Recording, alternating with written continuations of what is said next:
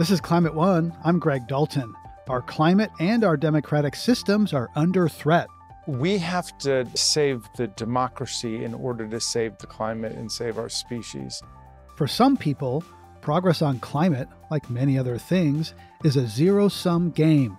In the United States, that belief is often racially tinged. The belief is that there's only so much to go around, and what is good for an other is bad for us. And the zero-sum mentality can be hard to escape. The worst thing that can happen on climate is that we get into this false dichotomy of a healthy economy versus climate action. Protecting climate and democracy. Up next on Climate One. As a member of the House Oversight and Reform Committee, Congressman Jamie Raskin has grilled fossil fuel executives on the industry's long history of intentionally misleading the public. As a former constitutional law professor, he's offered deep insight into the connections between an informed citizenry and a robust democracy. Congressman Raskin, a Democrat from Maryland, was the lead manager for the second impeachment trial of the former president. Now, as Russia's war against Ukraine rages on, funded by its fossil fuel exports, we see clear ties between governance and climate action. Raskin says democratic governments around the world need to unite. All of the autocrats and dictators and kleptocrats of the world have found each other, grouped around the petrostates and the exploitation of the earth and the destruction of our ecosystem by sticking to the old carbon model that's choking off the planet. And so the democratic movements and peoples and governments of the world have got to get together against the autocrats like Putin in Russia and Orban in Hungary and al-Sisi in Egypt and the homicidal crown prince of Saudi Arabia, to defend democratic institutions and democratic processes. So the vast majority interest of the people on earth can be vindicated in preserving democracy and then making the break from the carbon kings and the carbon dictators. The struggle for democracy is the struggle for the truth and for science and to save us from climate disaster. Jamie Raskin's son, Tommy, died by suicide in late 2020. Congressman Raskin has written and talked about how that personal pain, combined with the January 6th violent attempt to overturn the presidential election, galvanized him to defend truth and democracy. I asked him how that has also affected his thinking about the climate emergency. I mean, the young people are pretty panic-stricken about climate change and what's taken place. And I know that from my own kids and their friends, and I know it from the young people that I meet every day. And my son, Tommy, wanted a lot more from democracy and not a lot less from it, and had high hopes and expectations for what could be done. And he, of course, lost his life to depression. But I think that for me, the struggle to defend the truth is a precondition for defending our democracy, and the struggle to defend our democracy is a precondition for taking the effective action that needs to be taken in order to meet the climate crisis in a serious way and turn it around. And this should be a moment where democracy is secured and released and emancipated in every country on earth, and the democratic peoples of the world get together to confront climate change. Some people don't talk about climate change because they think it is depressing. It's kind of, it's seen as something of a difficult topic.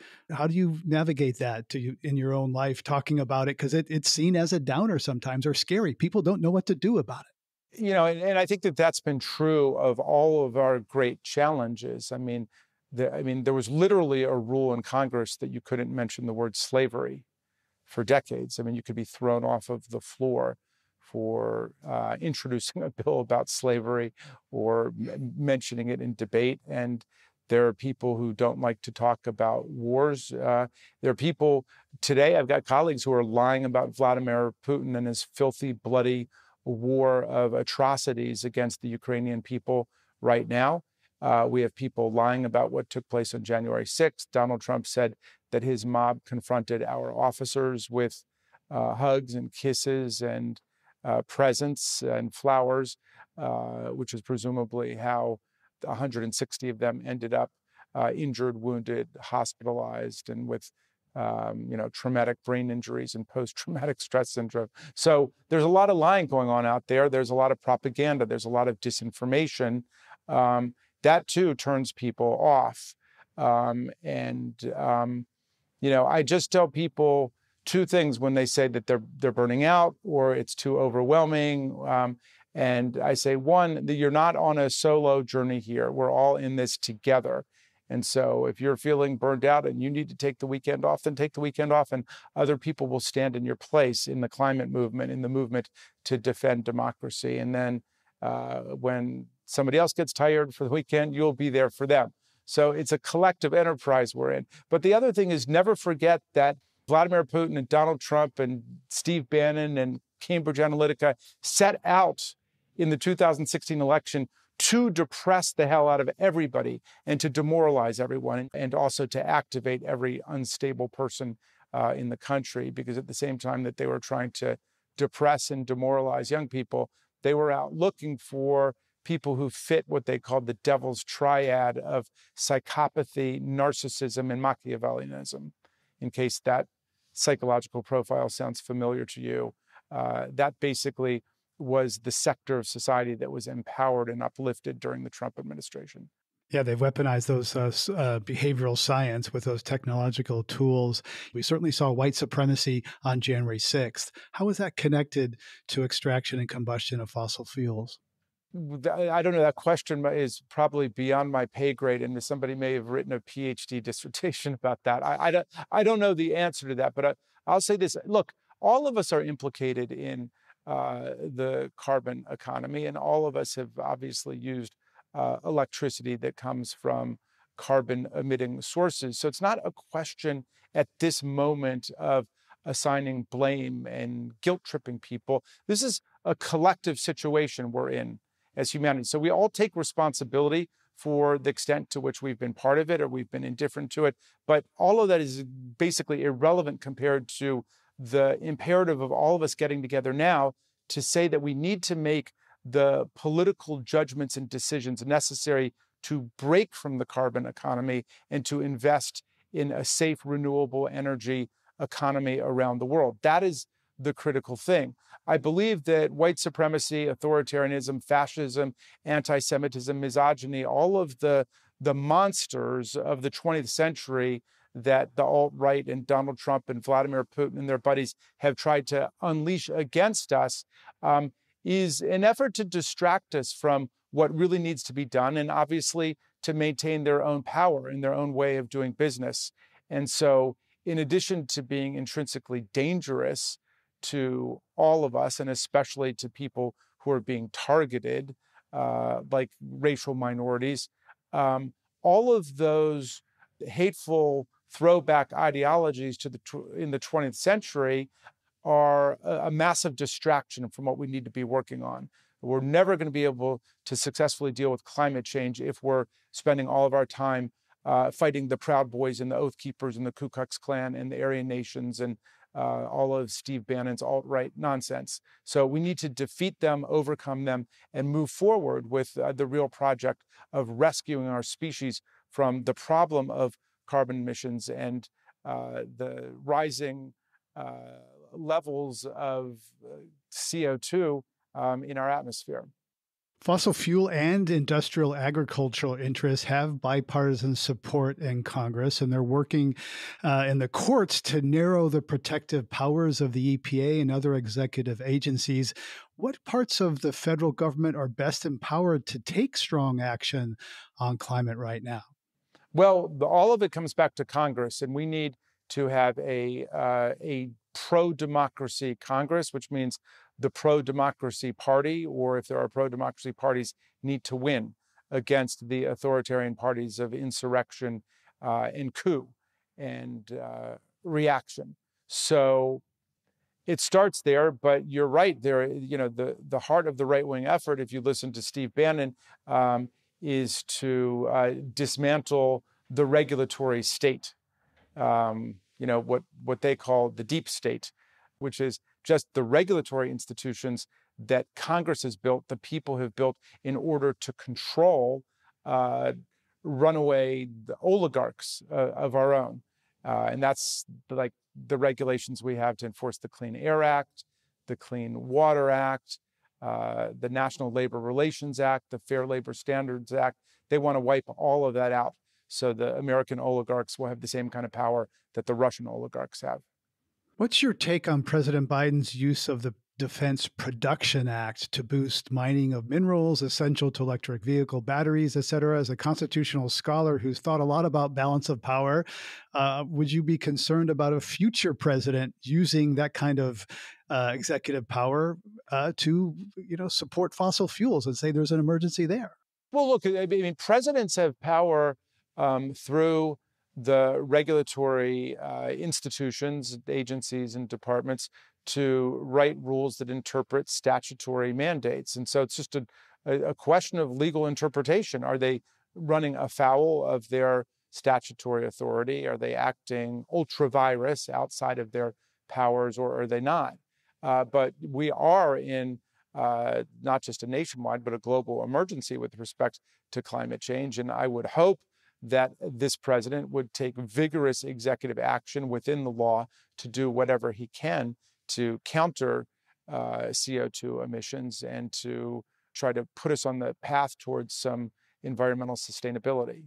Right. And a lot of people look at the science and they look at government and markets and say it's not happening fast enough. Decarbonization is not happening fast enough. You've been talking with young people passionate about moving to a cleaner economy. Some of those young people think about change outside of the political process. We've seen that on the right, and that's brewing on the left. If more climate action doesn't happen, are we going to see more disobedience on the left to make it happen? Well, I don't know about disobedience, but I certainly know there are tons of young people who are making changes in their living arrangements and their lifestyle. For example, lots and lots of young people are going vegan or vegetarian, understanding that 30% of greenhouse gas production comes from the livestock industry. It's enormously wasteful. It happens to be terribly inhumane.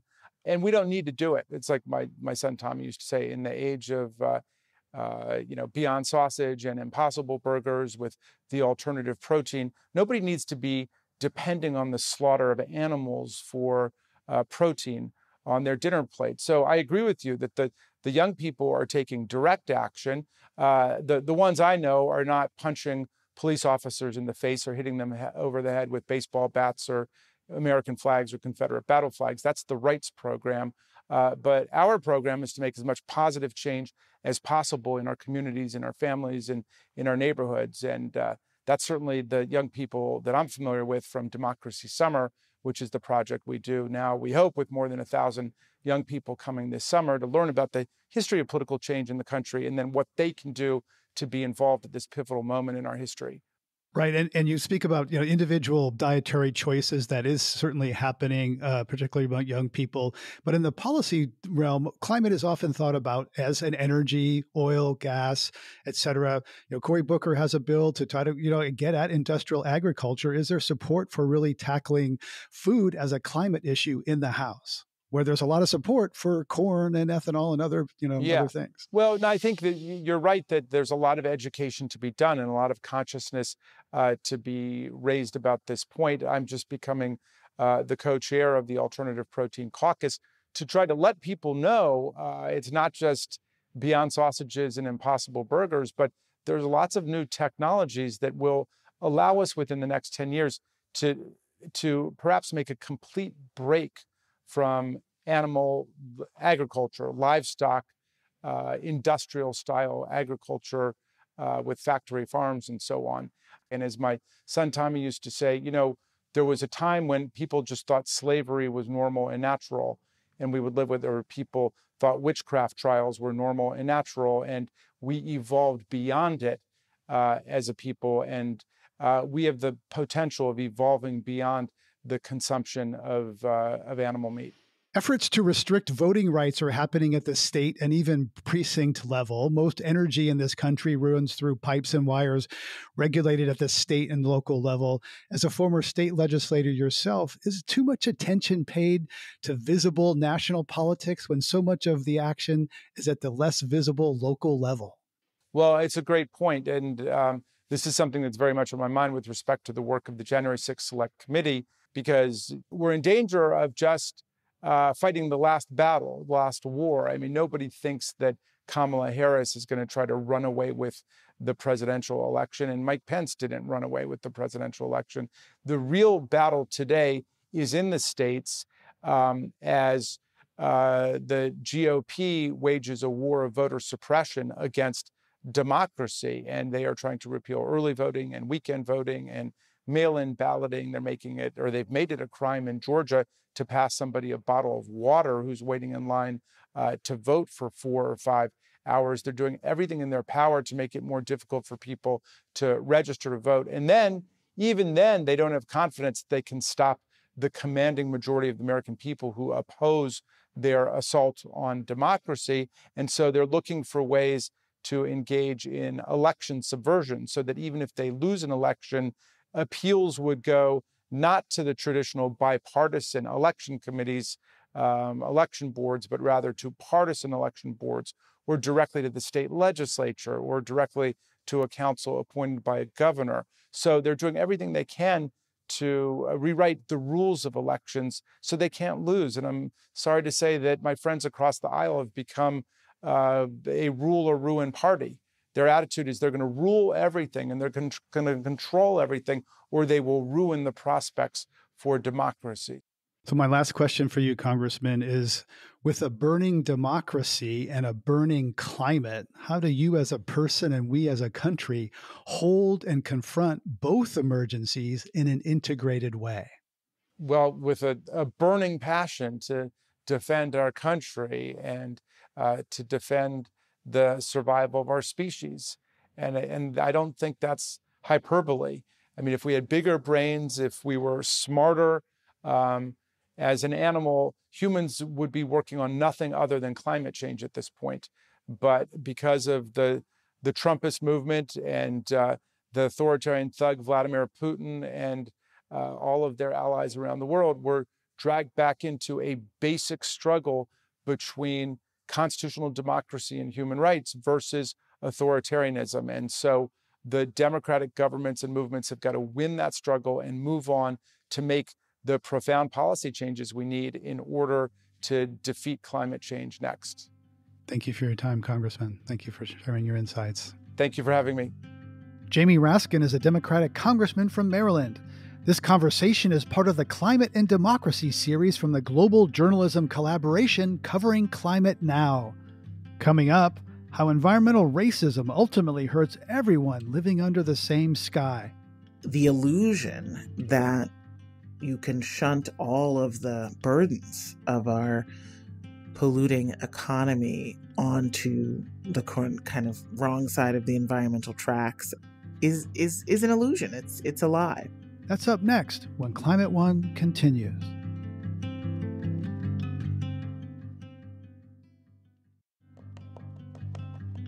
Here in the U.S., climate is just one of the many areas where a racially tinged zero-sum mentality has distorted our democracy's ability to respond in ways that could benefit everyone. When you can be divided and get easily manipulated into cheering the destruction of things that could be beneficial to part of the American people, that's making life harder for everyone. Heather McGhee is the board chair of Color of Change, the nation's largest online racial justice organization, and author of the book, The Sum of Us, What Racism Cost Everyone and How We Can Prosper Together. We spoke last year about the connections between a threatened democracy, systemic racism, and a disrupted climate. The issue of climate change certainly came sort of hurtling to the fore for me when I had my son. I remember the specific moment, and I write about it in The Sum of Us, when I was nursing him when he was a few weeks old, and I was scrolling, with my free hand on my phone in the middle of the night, and came across, it was a Guardian article about the UN Intergovernmental Panel on Climate Change's report saying that we had 12 years to act. When you're holding a 4-week-old, 12 years feels like nothing, and I had not originally intended to include a chapter on the environment and climate in The Sum of Us, but when I had my son, I was well on the journey to write the book, and I was finding these ways in which racism was the sort of core element of our dysfunction. And I thought, well, isn't it possible that racism is driving this country to sabotage its own future by ignoring the perils of climate change? Isn't it possible that that's connected too? And so I started asking the questions and doing the research, and it turned out that it was. That was a very powerful moment in the book. I've long understood that a lot of the opposition to cap and trade and climate action was because Barack Obama proposed it, but I had a deepened understanding reading your book and how the politics of the last 10 years have seen rabid Republican opposition to the Affordable Care Act and moving to clean energy. And you write about how much of that is because of the messenger and his skin's color. What's the evidence for that? Well, this was the question, right? I first asked, because the subject of The Sum of Us is what racism costs everyone. And then the flip side of that is how we need each other in order to prosper. And so as I'm investigating all of these different ways across the American economy, how racism in our politics and policymaking is distorting our ability to respond to big problems and to advance collective solutions, it became clear to me that there was something there with climate that was under the surface about race and identity. And so, I dug deep into the social science data, and a number of different scholars found that this phenomenon called racial resentment, which just put simply is sort of the idea that Black people don't work hard enough and get too many special favors from the government, was highly correlated with anti-climate change solution belief, right? With climate denialism, with opposition to action on climate change. And for me, that began to make a lot of sense, because as I discovered in the book, one of the core routes that racial resentment travels in our politics is through the permission structure around government. So the idea is the government used to be really on the side of white supremacy, right? The government was the segregator, was the enforcer of the racial hierarchy. And then in a very relatively brief period of time in the 1960s, suddenly that changed. And so that was a core betrayal for many white Americans. And the resentment about that betrayal has been stoked. And that's a message that I like to, make sure to center throughout whenever I'm talking about The Sum of Us, is that this is about, a self-interested elite that has used political narratives to drive and increase racial resentment, particularly in the Obama era. But the anti-government fervor among the right, which is much stronger among white men than it is among other Americans, has a lot to do with racial identity and the idea that the government sort of is for lazy Black people, right? And the government and the idea of the public puts people in common space, and that is something that people don't want if they distrust the people who are in the commons, right? And so it's clear that the government has to do something and act in a very big way, right, to address climate change. And so therefore, that's the link, right, is that you resent the government, you resent people of color. And then on top of that, you get the biggest climate actions that have been proposed, from Paris to cap and trade to the Clean Power Plan through the EPA to the CAFE standards on vehicles, were all by the first Black president at a time when, in fact, often not related to actions he was taking, you had these, coal industry jobs declining, often because of just market forces in natural gas. And And so there was this very clear zero sum, right? It was like this black man is taking jobs away from white men. And that's the narrative that the Koch brothers advertising and sort of the Fox News kind of right-wing media infrastructure really, really blared out, was that idea of a zero sum. The future that this black man and his government want has no place for white men to be in their traditional positions. I think you quote Rush Limbaugh, who talked about the cap and trade bill as this is reparations, right? He actually said it. And I think there's another piece where you say that if Bill Clinton's face had been on Barack Obama's bill, it would have been a very different reaction. I think you can't dig into the social science data. You can't look at all that data and not say that, yes, this is playing a huge role. Now, the right wing is very clear that they'd like to tarnish the entire Democratic Party with that same brush, right? They'd love to continue to stop progress on these issues, even though President Obama is no longer in office. But someone was talking about how at one of the big conservative conferences called CPAC, they sell merchandise in the hallways, and it's like lock her up and, all this kind of, stuff that you'd want to wear on your t-shirt, right? Because you're like, yeah, it's a big part of your identity. And the merchants still had anti-Obama t-shirts and hats and stuff, and anti-Hillary t-shirts and hats, and they had anti-Biden stuff, and it just wasn't selling. Right? It's not the same like visceral, this is a part of my identity to show who I'm opposed to. And it's an uppity woman and an uppity black person. Some people, when Barack Obama was elected, said, there's going to be hell to pay for this, that there's going to be, a reaction like there was for Reconstruction. Did you expect that such a backlash? I did. I think I didn't realize the degree to which it would infiltrate issues that weren't about race, or that shouldn't have been about race, right?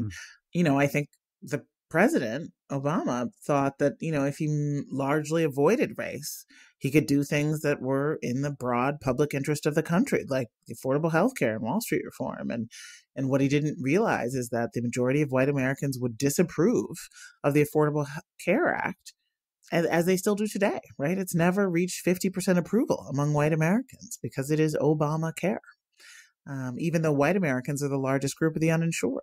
Right. And as you often say, no Democrat has won the majority of the white vote since Lyndon Johnson passed the Civil Rights Act and said lost the South for a generation.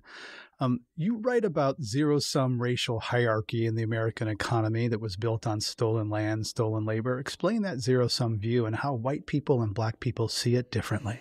So the zero-sum game is this idea that that there's an us and a them, and that progress for them has to come at the expense of us. Just to be clear, from an economic standpoint, it's false, right? We actually, there are multipliers of economic activity and participation. The more everybody on the team is on the field and able to score points, the more the economy grows, right? We have Citigroup and McKinsey and the Federal Reserve Bank of San Francisco all in the past year tabulating in the trillions the costs of our racial economic divide. And yet the belief is that there's only so much to go around, and what is good for an other is bad for us. And so it then becomes easy for political elites who want to stop progress to paint anything as being good for your opposing team, right? And therefore having people who nonetheless might benefit from whatever that benefit or a program or reform is, as losing out somehow. Now, that is a view, the way of seeing the world, and particularly sort of race relations in America through that zero-sum lens is prevalent among white Americans and much less so among Americans of color. We simply don't believe that our progress has to come at white folks' expense. And yet it really is that zero sum, which in the sum of us I identify as our major impediment to progress in this country. All the things we really need in life require collective action. And so when you can be divided and get easily manipulated into cheering the destruction of things that could be beneficial to part of the American people, that's making life harder for everyone. You write that there's more alignment among leaders in the climate field now than there has been in decades, in part because they have been forced to see, quote, the damage of white supremacy both inside and outside their ranks. Can you explain more about that damage?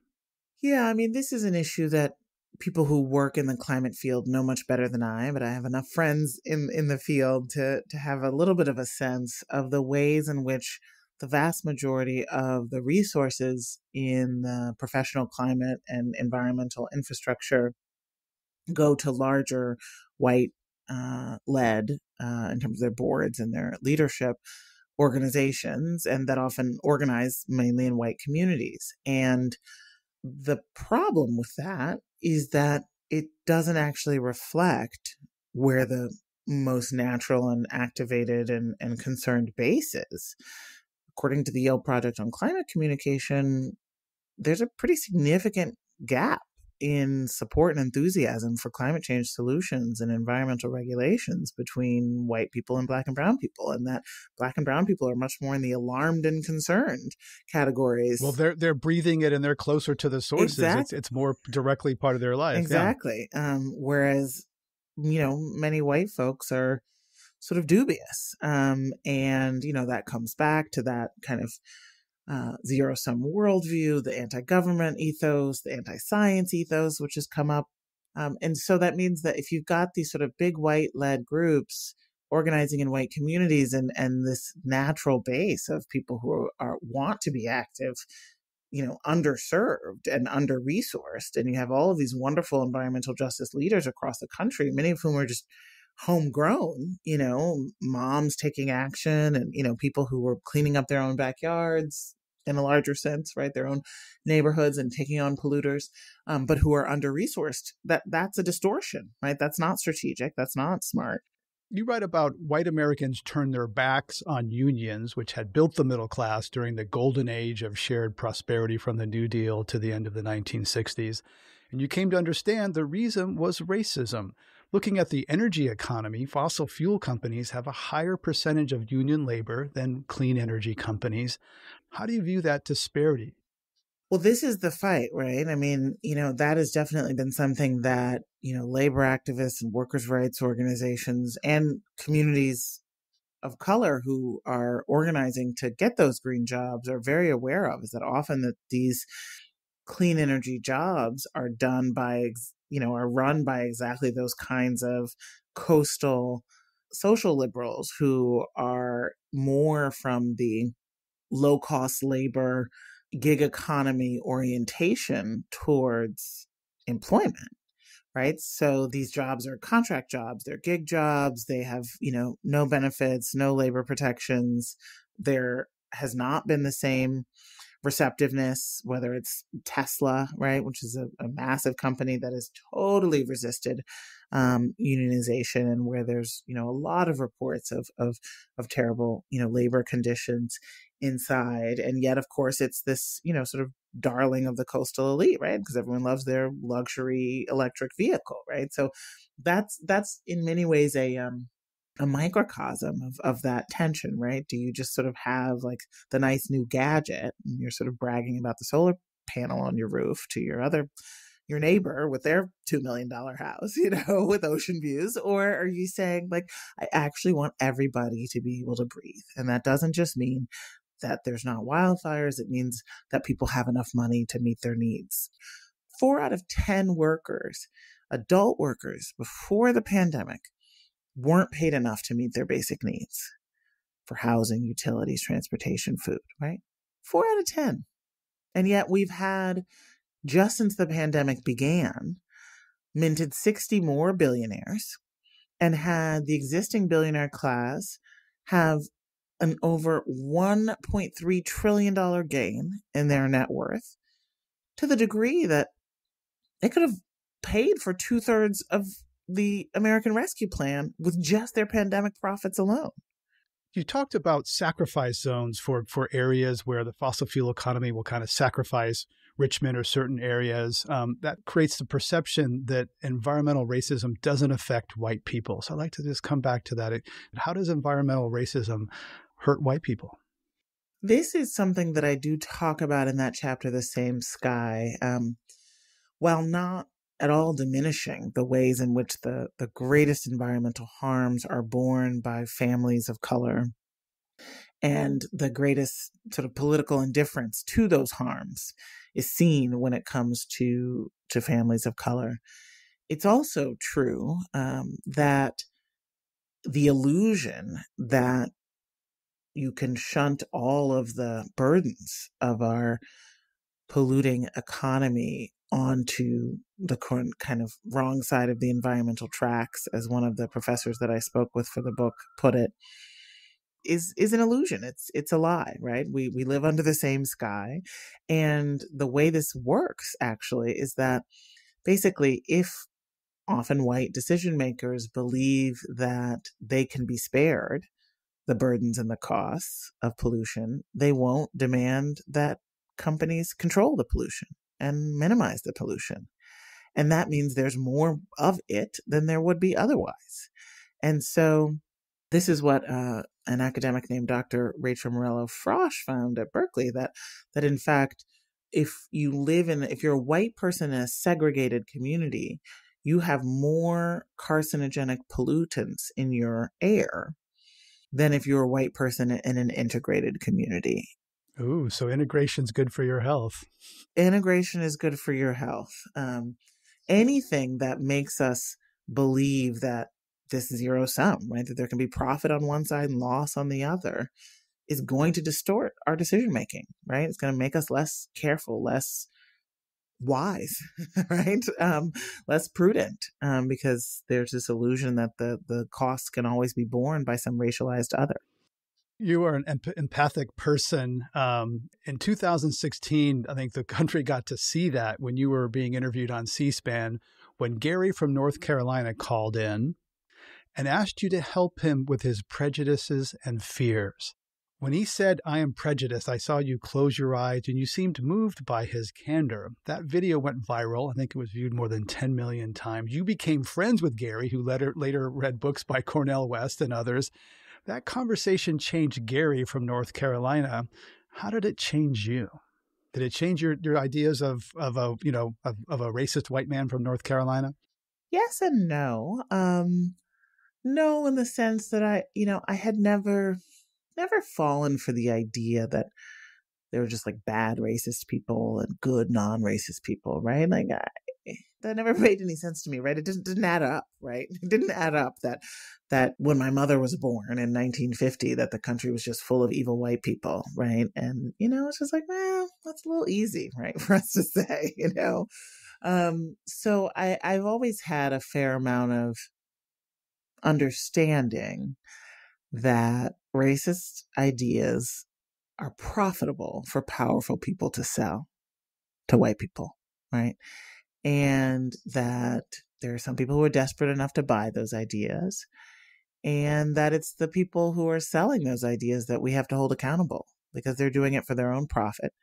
So I was changed by knowing Gary. I have been changed by knowing Gary because it's just been this sort of really fascinating real-time example of sort of a rural, middle-aged, pretty isolated white man, and the sort of shifts in his consciousness that have happened during the Trump era, particularly. But I mean, I think the reason why I responded the way I did is because I didn't come in. I have a fair amount of pity for people who believe the lies of racism. Yeah, there's hurt underneath that anger. As we end here, I'd like to ask how a person listening to this conversation can become a white ally concerning the issues we've been talking about. So folks can join Color of Change, which is the organization that I volunteer for in a board capacity, which is the largest online racial justice organization, as well as for folks who are really focused on climate. There's a coalition called the Climate Justice Alliance, and that's the big umbrella group of environmental justice organizations. All of those are ways you can take action to fight for a better future for all of us living under the same sky. Well, Heather McGhee, it's been a pleasure to spend time with you. Thank you very much for coming on Climate One, and thanks for your book. Thank you. Coming up, what American democracy could learn from climate politics abroad. Maybe this is democracy's moment. This is the time that we see that we need collective action, because we sure as hell can't solve this one as individuals working through the market. That's up next when Climate One continues.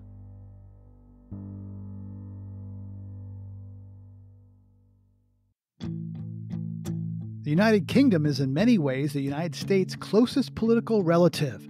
Yet climate politics in the UK are rarely marked by the partisan and racial divides of the American climate debate. It's funny looking across the Atlantic, because I see a promise and a warning all at once. Rebecca Willis is a professor at Lancaster University in Britain and author of Too Hot to Handle? The Democratic Challenge of Climate Change. We spoke last year before Russia's invasion of Ukraine. She describes the passage of the UK's 2008 Climate Act as an incredible political moment. It was the first time that any country anywhere had passed such comprehensive legislation to tackle climate change as a systemic issue. And the amazing thing about it was that it had cross-party political support. So all the major political parties in the UK supported it. And out of more than 600 members of the National Parliament, less than 10, I think it was 3 or 5, voted against it. So it was, incredibly consensual. And it basically set the tone for climate politics in the UK. So we still have a very consensual approach to climate change. We don't have anything like the politicization of climate change that you have in the US or that you see in Australia. Right. So at that point, the Labour government supported it. The leader of the Conservative Party, David Cameron, supported it. The U.S. had kind of a political consensus around climate change at that time, with Barack Obama and John McCain basically in the same place, and that fell apart. So in the UK in 2019, the British national policy was strengthened. What happened then? You're right. The original act was passed by a Labour government, the left-wing government. And then in 2019, it was basically updated to reflect what we now know about climate science, that basically we need to get to net zero greenhouse gas emissions by 2050. And so the act was updated to include that science. So what has endured is the scientific consensus on climate change being translated into a political consensus. When the science changed, the politics changed. And in 2019, of course, that was under a Conservative administration. So a right-wing administration, continued the work of their political opponents, really. How does the Conservative Party in America, the Republicans, compare to conservative parties in other countries and their stance on climate? Is climate just an anathema to right-wing parties and democracies around the world? I think this is an open question at the moment. What we've seen in the UK is a sort of soft support for climate policy on the right. So we've seen strong support for the targets and the ambition, but what we haven't seen in the UK is a really comprehensive narrative, a story of how a right-wing government or a centre-right government can tackle climate change. And I think that's going to be the next big challenge, because what we've seen definitely in the US and to an extent in the UK is the left owning the story about how you tackle climate change and tying that story strongly to related stories around social justice and racial justice as well in the US. In the UK, I would say the left's been louder about climate than the right, but you don't have that confident narrative. And I think that's all to play for. I think it's perfectly possible to construct a right-wing climate narrative. It just hasn't happened yet. And it has to happen, right? Because half the population of our country tends to vote right-wing, and we need at least some of them to come with us. We can't do this just through left-wing votes. And so articulating the climate case on the right is really, really important. In Too Hot to Handle, you reference the hidden rules that govern the British Parliament and how white men, quote, assume their way of being a politician is the natural or neutral way of going about things, end quote. How does race play into the response of democracies to climate disruption in the UK or elsewhere? I did this research with members of the National Parliament in the UK. I did anonymous interviews with politicians from all the major parties. And what it showed to me is that politicians really care about how they are perceived, how other people see them. And they develop this sort of strong sense of what a politician should do, how they should be presented. And there was some previous research about how Black or minority ethnic MPs struggled because they were constantly sort of having to, they were always being asked the race question, if you like. They were always being asked to say what they thought about race issues in a way that white politicians weren't being asked, right? So they were singled out for being a minority, as a racial minority, or as a woman, because there are still fewer female politicians. They were always asked about racial issues or about gender issues. What really surprised me when I did this research was that climate was also sort of an issue that politicians felt like outsiders if they stood up for climate action. Right. So when they're making... It's not a white masculine issue. Well, it's not part of political traditions. And so a politician who decides to stand up for climate action, who tries to make a case about why we need to shift the basis of our economy, shift the basis of our politics to deal with this literally planet-threatening issue, if a politician decides to stand up for climate, they are pitching themselves as an outsider. You know, the politicians who I spoke to said quite strongly that they didn't want to be seen as freaks for speaking out on climate. They didn't want to be seen as climate change zealots. Those were their words, not mine. So there was really strong language about speaking out on climate change. And you felt that politicians were sort of self-editing, that they were really worried about climate, but also worried about speaking out. They were worried about their reputation, about the sort of threat to their identity if they talk too much about climate. One member of parliament told you they've knocked on thousands of doors and people just don't talk about climate change. You know, research suggests that if people don't think they can affect a problem, they're less likely to recognize its existence. So does that pose a challenge for democracies that rely on public awareness to support for transformative change? If people aren't talking about it, the politicians don't think it's important. Yeah, I mean, the relationship between politicians and the people they represent, that's the very fundamentals of politics, right? That's what politics is about. And climate is a really tricky issue when a politician's thinking about who they represent. And they look to the public and they look to public opinion, and they think that people aren't very concerned about climate because people don't talk to politicians about climate change. But actually, I've come to think of this as a bit of a vicious circle. It's kind of a circle of denial, because what's actually happening is that people are worried about climate change. You know, both sides of the Atlantic, concern about climate change is really strong, and yet people don't see their politicians standing up and talking about it. And so you have this sort of silent standoff where, you know, politicians are saying, I don't want to speak out about climate change because I'm not sure I'll be supported for doing that. I'm not sure I'll get votes because of it. And then on the other hand, you have people thinking, well, I am worried about climate change, but if it was that serious, surely politicians would be leading on this, right? Surely they would tell us what to do. So you have this sort of standoff where neither side is willing to make the first move. They're both expecting the others to lead the way. And that's why I think that it's really crucial that we get politicians who are brave enough to just stand up and say, you know what, climate, this is the issue for politics. I spoke earlier in this episode with Heather McGhee, who argues that a major impediment to political support for climate solutions in the United States is the idea of a zero-sum game, that if something is good for you, in this case, reversing climate injustice, it must be bad for us, and that actually people of color and white Americans look at this differently, that white people tend to see a zero-sum and people of color not so much. How do you see that dynamic playing out in the UK or elsewhere?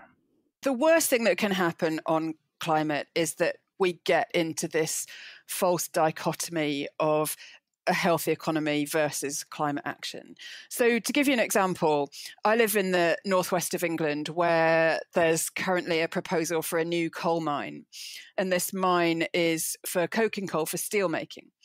And it has turned into this debate about jobs versus climate, right? Because this mine is offering 500 jobs in a place that desperately needs jobs. It's pretty clear from all the evidence that opening coal mines is completely incompatible with the climate goals we need to meet, right? We can't meet the Paris Agreement and open new coal mines. That isn't a political opinion, that's scientific fact, right? And so the community should never have got to the stage where this coal mine was being offered to them. But it's ended up in this situation where it's seen as jobs versus the climate. And what really needs to happen, and this is where we absolutely have to go next with the climate debate, is that the only jobs on the table are green jobs, right? We should be confident enough about our climate story, about our climate strategy, the direction that our economy and our politics is going, that every single job offered to people in the northwest of England is a climate compatible job. And yet what we've seen is not enough confidence. We've seen government sort of doing a bit of one thing, a bit of another. You know, it's saying that we need to cut carbon emissions, but agreeing to new mines, new roads, new airports. It's not really sure what it's doing about this. And that's actually hurting jobs. That's actually hurting the economy. And if it could set out a more coherent and confident plan, then that would be in the economic as well as the climate security interests of the country. So what I heard there is that sort of zero sum, that I win, you lose, and sort of, jobs or climate, that those are sort of false choices that manifest in different ways. And we have to kind of look at and rather than those false choices. What do you see when you look at American democracy now and how it's addressing climate disruption? It's funny looking across the Atlantic because I see a promise and a warning all at once. The warning is that we shouldn't take our consensus here for granted, that it is an incredible thing that we've managed to have a consensus for, now more than a decade. And if you look at countries like the US and Australia, you can see how climate becomes a political football. And that's really problematic. But there's also a promise. And the promise for me is that what is starting to happen now in the US is a really confident political narrative around climate emerging from the Biden administration and, from the wider Democratic Party. And it's a confident story about what the country it looks like, what it can look like, and how you can achieve your aims as a political party and as a country while also tackling climate change.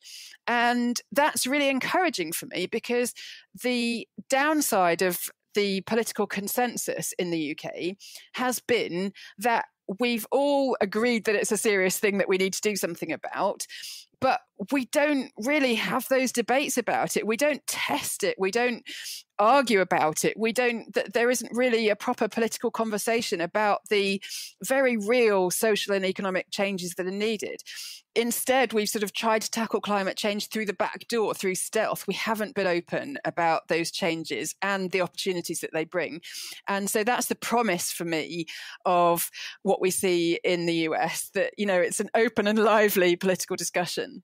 That's so strange to hear you say that, because I think a lot of people here would say we'd like to have less politicization of the climate debate. It's been too politicized, that where someone stands on climate change is highly correlated with their political identity and affiliation, and so it's interesting to hear you say you'd like to, it's maybe looking to this as a model. Maybe there's a sweet spot, right? Somewhere in the middle of the Atlantic is the sweet spot for climate politics. But ideally, what I would love to see is absolute consensus on the goal, right? We have to get to net zero greenhouse gas emissions by mid-century. That's non-negotiable as far as I'm concerned. The alternatives to that are just too horrible to contemplate. So we have to have political consensus about the goal, but about the means of how we get there, about the different policies and strategies, whether we do it all through public spending, whether we do it through taxing and carbon pricing, how that relates to social policy and so on, that is surely the stuff of political discussion. And there should be a difference between left and right about that. So I would really like a good argument about how we meet the climate targets. Where it gets problematic in the US is that, not all, but a significant number of Republicans don't even accept the target, right? That's the problem, that they don't agree that we need to be doing something about climate change. We know that democracies flourish when economies grow and are relatively stable. For a couple of hundred years, fossil fuels have driven that growth. How do you see the changing relationship between democracy, stability, and fossil fuels? Yeah, I mean, there's some amazing work by the political theorist Timothy Mitchell, who essentially says that what we are living at the moment is fossil-based democracy, effectively. The fossil fuel economy gives us the kind of abundance and choice that allows democracies to function. And that if we move away from a fossil-based economy, that means a completely different form of politics. And I think he's right to a certain extent, but I don't react to that with a kind of pessimistic, therefore democracy's doomed. That's not my reaction.